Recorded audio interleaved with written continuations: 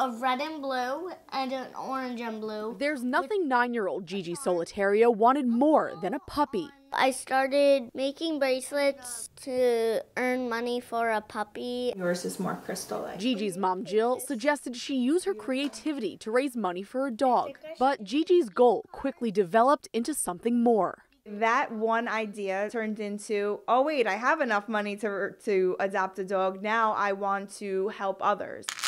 With some colorful beads and time on their hands during the pandemic, Gigi and Jill started Gigi's Creations, a business on Instagram selling handmade bracelets, anklets, and something Gigi knew people would really need. We decided to make a mask holder, so you could hold your mask right around your neck. And the pink. As the business grew, Gigi began giving the money to charities. She picks a different one every month and has donated more than $1,000. This is our pet Bowser. Gigi's favorite charity is Save the Turtles, so it was an easy pick for her first donation. I like helping them because all the turtles keep on getting stuck in plastic and getting hurt and stuff. Mask holder in, like this. If Gigi's giving spirit wasn't inspiring enough, Jill says there was a time when she thought her daughter would never be able to make something so intricate. What do you think? A few years ago, Gigi was diagnosed with the eye disorder exotropia. Her eyes went outward.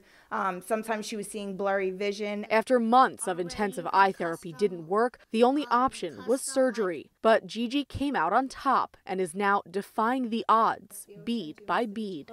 Tied into every one of Gigi's creations is faith. All right, thank you. Jill says she's taken what she's learned at home and at her school, St. Ephraim's, and is wearing it right on her sleeve. She's always thinking of others. She's always helping others. Our Catholic faith is kind of all tying it together.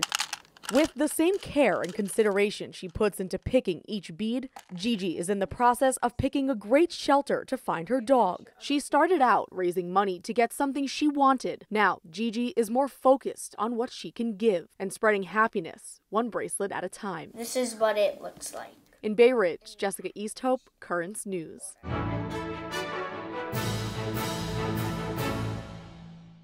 If you're watching Currents News on YouTube, be sure to hit the subscribe button and then click on the bell to get instant updates about all of our newest content, because we are putting your faith in the news.